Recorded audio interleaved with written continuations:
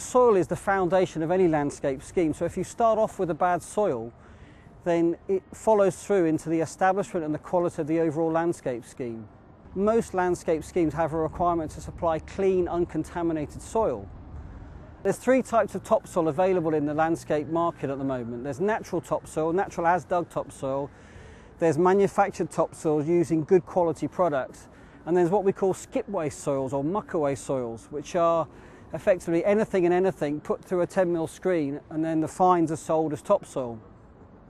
Now, first and foremost, manufactured topsoils, if they're using good products, good components, will be fit for purpose and produce a good quality soil. A lot of natural topsoil can be used, but it's not always good quality. It's either very heavy in clay, or it's soaking wet, or it's full of stone, and so it's very variable. But most skip-waste soils really aren't suitable for landscaping projects. Many landscapers are using them because they're cheap and cheerful. But the reason they're cheap and cheerful is that really they're just a waste soil. One of the big problems in the landscape industry at the moment is a particular contaminant called benzoate-pyrene, which is a type of hydrocarbon. And that is always elevated in these skip-waste soils. And so really that they shouldn't be really considered for most landscaping applications. The British standard for topsoil requires all soils to be fit for purpose, both horticulturally but also environmentally. And so it's essential that contamination testing is carried out as part of the assessment process. A good manufactured topsoil will be clean. It will be clean of contaminants, free of contaminants. Past 100 grade green compost. It's effectively the same thing as you have in your garden compost bin, but it's just done on a much larger scale, a commercial scale. The compost itself is usually screened to 10mm down. It's predominantly organic based, but there's some mineral components in it. The composting process generates a very high temperature, up to about 70 degrees C, which has the benefit of killing off many of the plant pathogens and disease, and also eradicating weed seeds, which would be in the green waste. The green compost has many benefits: physical, chemical and biological. Physically, compost, when it's applied to a soil, helps improve soil structure, helps with water retention and nutrient retention, and helps with reducing decompaction in the soil.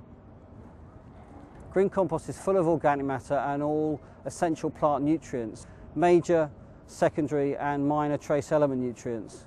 It's also biologically very active, so it enhances the microbial content of a recipient soil. The nutrients in green compost are largely in an organic form, which means they're in a slow release form. So they release slowly over a period of time. Rather than providing the plants with a huge flush of nutrients right at the beginning, they release over many, many years. We've used soils full of green compost for many years now, and we've gone back to check the fertility levels. And in doing so, we found that actually the nutrients are still there in year 2 and year 3 and year 4 without the need for additional fertilisers or extra compost. One of the problems with natural topsoils, they have an inherent weed seed bank. That can save you huge costs on herbicide application and time spent weeding during the maintenance programme when you get a huge flush of weeds, particularly in the first few years. Most landscape schemes have an element of testing carried out upon them once the soil's been delivered. It's called validation testing, and many contractors are falling foul of this now, where lower quality soils have been used. The soils are tested once they've been delivered and they're found to be contaminated. We've worked on several projects where this has happened and the soils have all had to be removed at great expense to the contractor. Manufactured topsoils are really produced in the same context as a concrete batching plant these days, where you can call in a certain number of loads and a certain number of time. The topsoil is blended off-site at a dedicated location where the material is firstly blended up and then tested and signed off and approved before it's imported. So you're not in the position where soils have arrived at site and then they're rejected because they're not fit for purpose. Well, Jubilee Gardens was completed in the summer of 2012 as part of the Queen's Jubilee celebrations. The site was formerly a public open space, but it was simply just grass lawns which had to be replaced every few years due to wear and tear and the poor quality of the soils underneath. Pretty early on in the design process, ourselves, working with the engineers and the landscape architects, decided that manufactured topsoil would be the best way to go forward on this project, rather than relying on a natural topsoil. There was very little reusable soil on this site. There was a very thin layer of topsoil which actually was scraped off and stockpiled and recovered for reuse. And actually some of the planting beds around the site actually contain that soil, although it was enhanced with compost prior to planting it. The large majority of the soil on this site is a manufactured topsoil. We use two different types, one for the trees and the shrubs, and another specific one for all the lawn areas.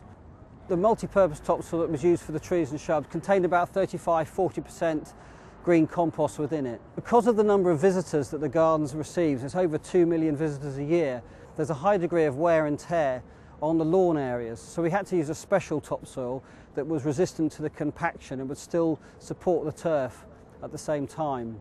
So we used a high quality sand for that, blended with a PAS 100 grade green compost. There's several benefits for using a manufactured topsoil on a project such as this. We wanted something which was consistent. The last load of topsoil needed to be the same as the first load of topsoil, so we had consistently across the whole site. The other problem we had here, because of the logistics of it, we could only take a certain amount of topsoil at any one time. So we wanted to be able to call in topsoil as and when we needed it, rather than having to bring in huge volumes and store them on the site. The landscape scheme included a very broad range of plant species, some of which were intolerant of lime. So part of the soil specification and the soil selection process, we had to consider that and make sure that all the soils brought into this site, both topsoil and subsoil, were free from lime. Now the use of green compost in manufactured soils allows you to do that because it has a very low lime content. Although the pH is high, the lime content is low. So the moral of the story is use a BS grade topsoil blended with a PAS 100 grade green compost, and make sure you get it properly tested, or ask the supplier for a current declaration of analysis to confirm that it meets the British standard, or get it tested specifically against the specification for the project you're working on.